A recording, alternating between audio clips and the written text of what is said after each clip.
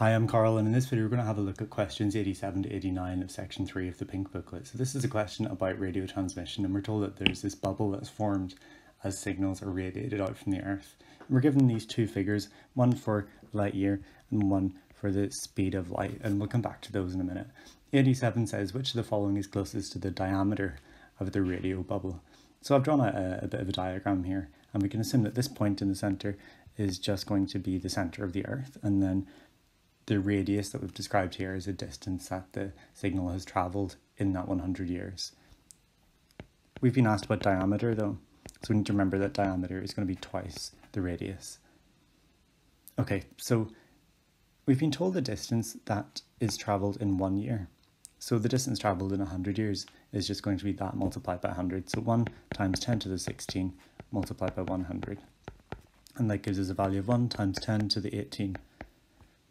And again, we have to remember that we have to multiply it by 2. So that gives us 2 times 10 to the 18 for the value of the diameter of this radio bubble. And that gives us then an answer of B for question 87. So then we're told that for extraterrestrial life to pick up these signals, it'd be really difficult because they lose intensity at a rate inversely proportional to some factor of the radius here. So how do we work this out? Well, there's an equation for intensity, which is intensity equals power over area.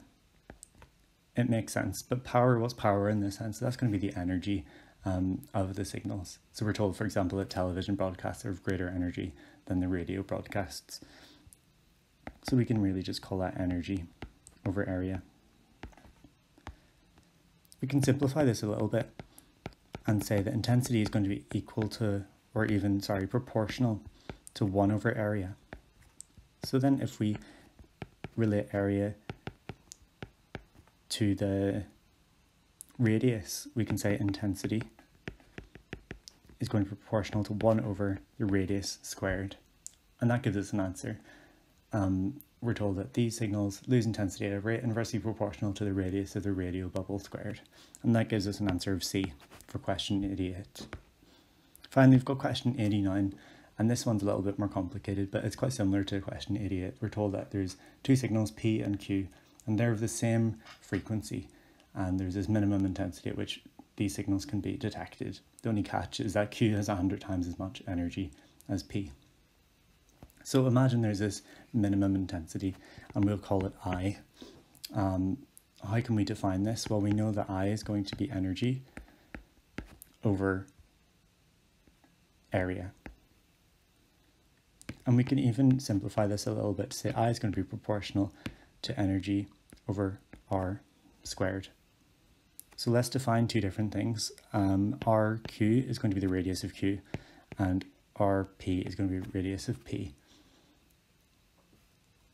So they both have this minimum intensity, so that's going to be the same for both of them. So I'll write that in the middle, and we can say that's going to be equal to, and let's just do P and Q on both sides. So if we do P on this side and Q on this side, we can see the intensity is going to be, and I'll write proportional just to be even as correct as I can be. So for P, we've got an energy of 1 relative to Q, and then we have a radius of RP. And on Q side, we've got 100. I'm sorry, this is going to be RP squared, and this is going to be 100 over RQ squared. So we can get rid of the middleman here, and we can see that we've got 1 over RP squared is going to be proportional to 1 over RQ squared. So then what we could do, just to make this even easier, we can say RP squared is going to be proportional to RQ squared over 100. If we multiply both sides by 100, we get 100 RP squared is going to be proportional to RQ squared.